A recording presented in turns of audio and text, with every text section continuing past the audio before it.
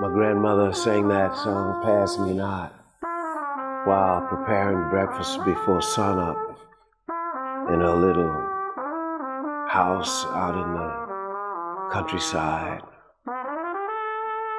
And the tonalities of it and the feeling with which she sang it is in this opera, it's in all of the music that I ever write. Because when she sang it, it gave her peace, a certain kind of peace on her face, a certain kind of meditation. That was the first meditation I saw, was this noble woman inside this little room, cooking food to feed her family. Pass me not, O gentle Savior.